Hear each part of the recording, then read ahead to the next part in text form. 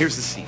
Macgyver finds himself in a dimly lit room in which no one can read the maps because the lights are all out because the fuses are all blown. He's talking to a pretty lady, and he's just not the kind of guy who'd let a pretty lady work in the dark.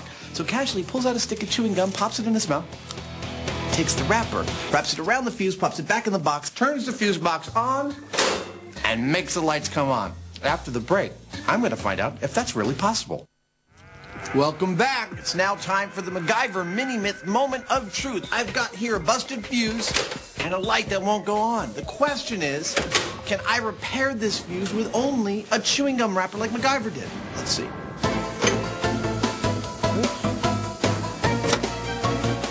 Moment of truth. It works. It's my favorite thing about Macgyver. So much of it is true. How much? Find out when you watch the Mythbusters Macgyver special.